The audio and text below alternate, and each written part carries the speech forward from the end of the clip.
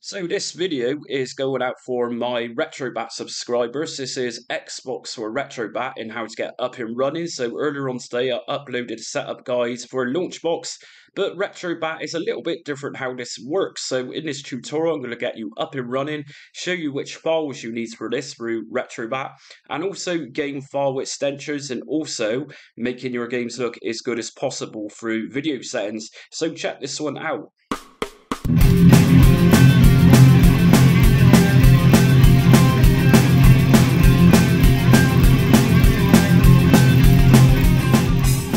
Okay, first things first then, if you like today's video, just hit notifications for me and subscribe so you get the Retrobat content as I upload it. And be sure to check out my Retrobat playlist. I have many setup guides for specific systems in there at this point. So first thing I'm going to do is just go into Retrobat. I'm going to right click on the shortcut, go to Open File Location. And from Open File Location, what I'm going to do is just go to BAP GUI. System list. Now, if you don't see what I'm about to pull down just here, all these names are systems. If you don't see this, then you're likely missing a few installations. So check out my setup guide on how to get Retrobat fully up and running. I'll leave a link in my description for that. But anyways, what we're going to do is just scroll down until we get to Xbox. And under Xbox, we can see extensions just here for our games are going to be XBE and .ISO. So the game I'm using is a .ISO image. I'll use a program called Quix to extract and convert my disk into an ISO image in order to play it and upscale it through emulation. So we know what that's running. What we need to do next then is actually go into Retrobat, and we're going to download the emulator through this.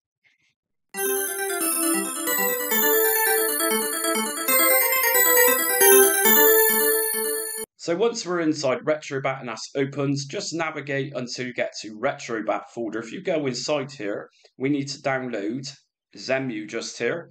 And I'm going to just open this up and we should get an install now. So press yes on this and let that install. And the first thing this is going to ask you to do is actually set up the emulator. So I've got some files on my desktop. So to do this, I'm going to just go to Machine. And if I scroll down to System, from System, there's a few files there I need to put in place. I've already done this, but I'm going to show you how this is done. So it's asking us for an MCPX boot ROM. So what I'm going to do is just going to go to the piece of paper here on the right. If I open this and locate where my file is to install, it's under my files folder, and here is my MCPX underscore 1.0.bin. So double left click on that, and you'll see at the top, application restart required to apply settings. We're going to ignore that for now, and the next one we need to put into place is the flash BIOS. And as we can see, I've already got this one in place, which is complex underscore 4627.bin. And this flash ROM BIOS, this is the best out there for the compatibility that is. So again, just left click on this one and just put this one into place. So as we can see, I've got complex underscore 4627.bin, double left click. Now, if you was to install this as a standalone emulator, it would ask you for a hard disk image, but not with Retrobat. So I'm going to just leave this one as it is. And if you see a blank space just there, and also under EEPROM, just leave those. These are the two just here that you need to put the files into place. So once that's done, what we're going to do is do as it says, application restart required to apply settings. So I'm going to just close out of here, exit, and that's all ready to go. So let's just exit out of Retrobat, so quit. So we actually need to put the game into Retrobat now, which is Course of X. If I just right click on my Retrobat shortcut again, open file location, and under the ROMs folder, we're going to find Xbox, and that's obviously located right at the bottom. These are all in alphabetical order, so Xbox, and just drag your ISO image inside of here. And that's about it, but I'm going to show you video settings. So let's just open up Retrobat again, and I'm going to get this looking as good as possible for you. Okay, so we're back to Retrobat, and as we can see, we now have Xbox up here. So we're going to go in there, and I'm going to just scrape some artwork for my game Vex. So main menu, scraper, and scrape now. And so once this is finished scraping, I'm going to just go to game settings and update game list. Sometimes it can take a few seconds. Here we go, update game list, yes.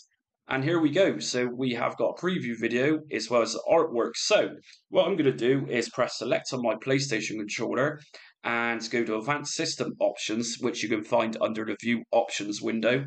And emulator is going to be set to Xemu, as auto always goes to the next emulator or core next to auto. Game aspect ratio, I'm going to pop this one onto stretch for now and see how this works out. Internal resolution, just like most other cores and emulators, the further up you go with these, the more lag you're likely going to experience.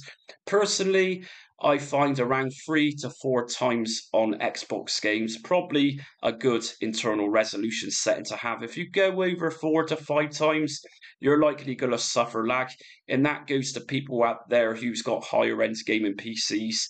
I don't think it really matters what your specs are. So I'm going to just go to say 3 times on this one. Now, vertical sync, we always want to put this one on for 3D games. This reduces screen tear. So always make sure that's on, or of course leave it to auto because it's going to choose on anyway. And if we just scroll down a little bit further down to emulation, we're going to find memory.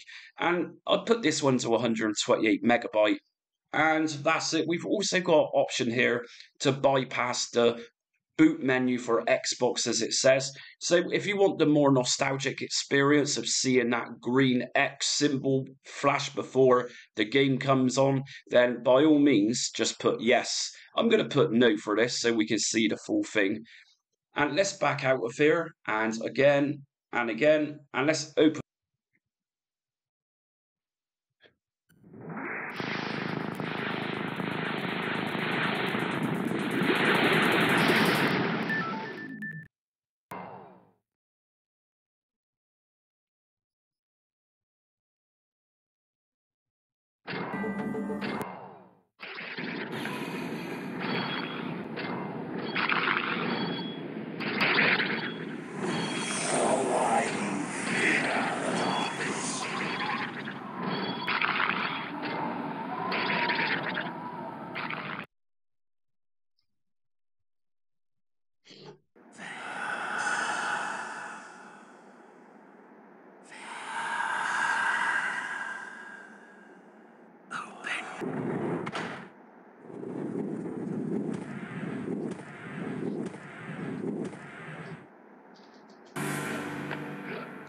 And as we can see here, outstanding visuals for such an old game, even though I just fell off.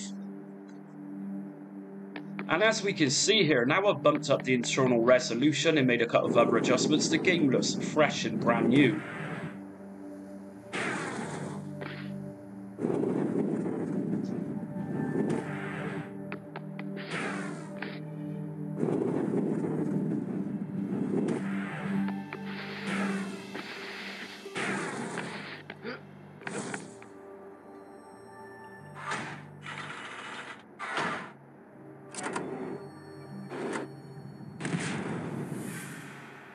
So let's exit out of there. So we got our game up and running. We got some really nice visuals on this now. And like I said, with internal resolution, with Xemu, internal resolution is really going to boost up your visuals. Just be very careful. Like I say, past 4 times, I do find games to get very choppy. I'm also going to take you over to the Xemu website. Which is going to tell you which games are actually working with Xemu, because not all games are going to work with this. They're not fully compatible yet. And link's going to be in my description. So this is the Xemu compatibility list, and I'm going to leave the link like I just said. But under here, we can see what's playable. 79% of the Xbox catalogue of games are actually here. And it says playable. They're not perfect, but they're playable. And sure enough, they're probably 95% playable in most cases, but they're going to have a few minor glitches. And of course, we got 3% perfect. So 100% perfection. So this website is definitely worth taking a look at. So that's it for my Retrobat in Xemu Xbox setup guide today. Like I said at the beginning of the video, if you like what you see today, just hit notifications. It will get you the latest Retrobat videos that I upload, and also subscribe so you don't miss out. I also cover different front ends, Launchbox, Batacera, and from time to time RetroArch. I'm also on different social media platforms, so be sure to join me, and also check out my new membership option. But until next time, stay retro!